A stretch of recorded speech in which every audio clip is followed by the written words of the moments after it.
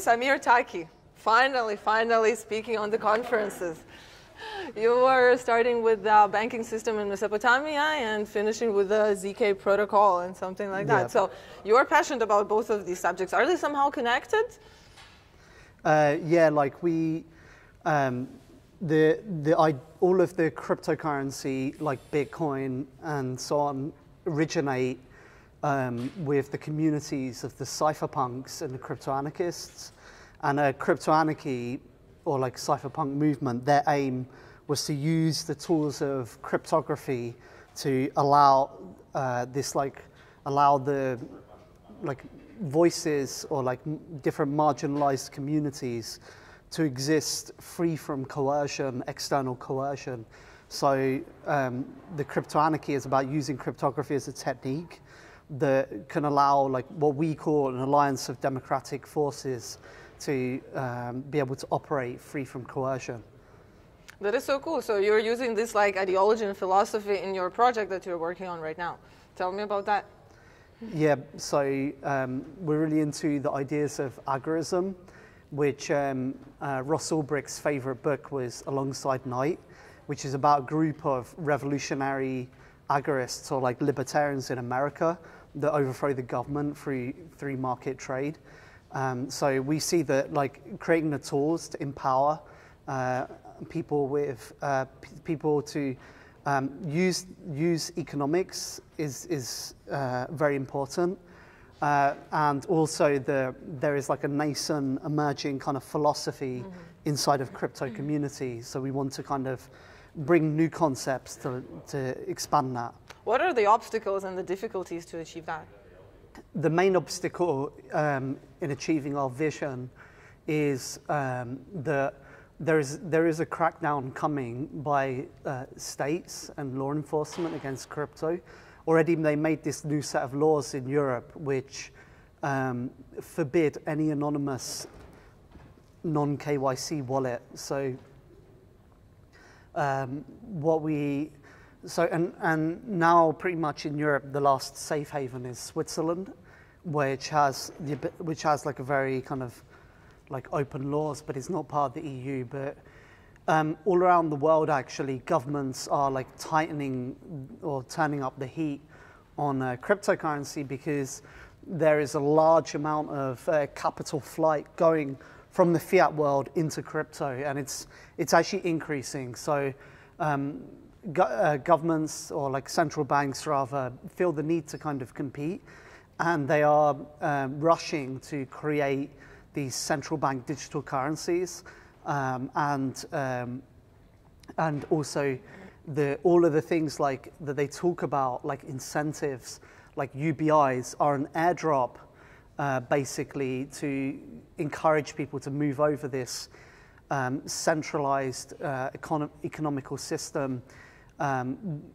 which will probably in the future integrate features of the Chinese like social credit scoring. China's basically set a standard that the rest of the world is kind of rushing to catch up with, because they see that China is being so successful at beating them at their own game, basically.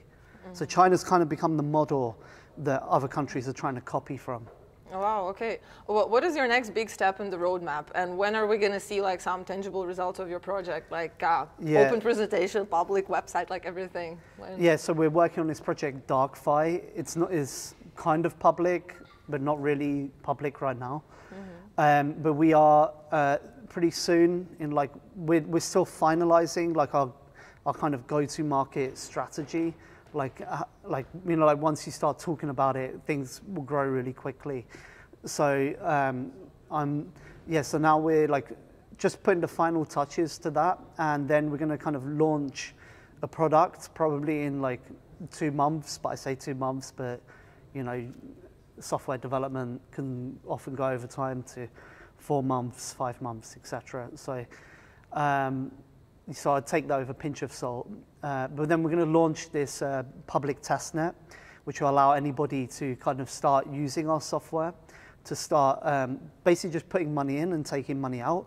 But we want to offer like staking, so people can already put their their stake in, and then also some kind of governance structure for people to make decisions about the project and,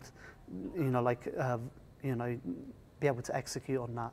What are the blockchain and crypto projects that you believe the most, apart from your own project? I think NIM project, which is bringing network layer anonymity, is going to be like, we need to have some kind of mixnet in any of these anonymous protocols to hide the network traffic. So technologically, I think that's a very strong project. Another project I think is interesting is Hydra DX. They're very smart, like financial engineers. They're working on what's going to be the largest liquidity layer for Polkadot network. So they have a very innovative AMM design.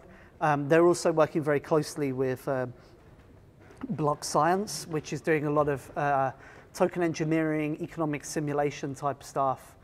There's a lot of interesting stuff also coming out of.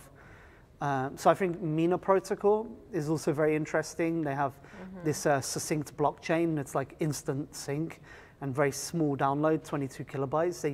They use ZK proofs. Another project is Hermes.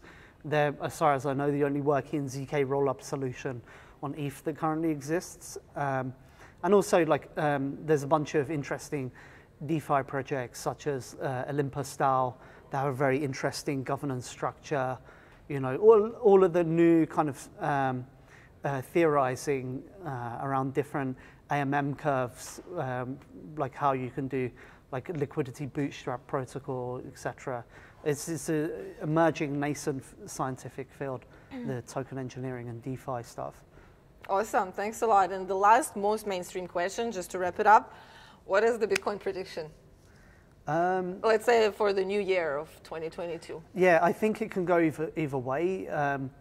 Right now, it's kind of been promising because it just went up recently. But I was saying before, like our thesis when we last evaluated was if Bitcoin went down further, it would probably keep going down and would enter a bear market phase.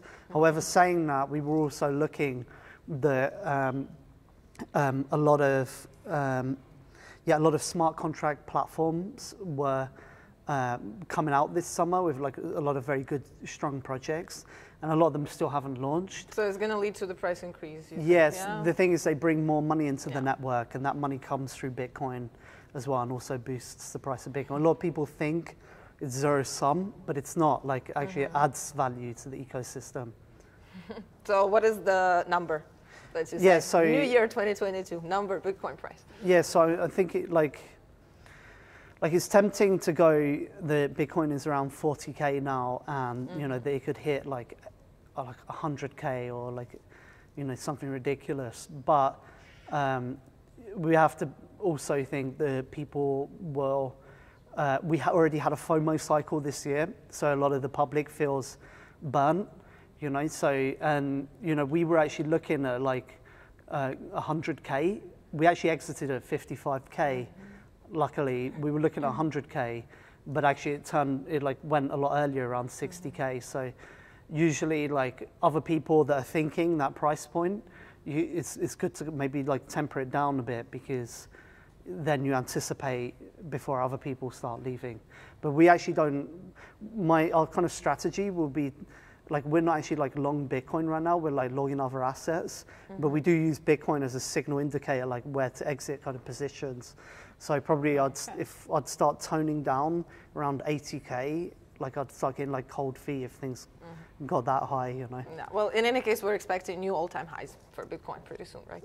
Pretty soon. Pretty soon. Nearly the end of the year. I don't know about that. Okay, thanks so much. Good Thank you.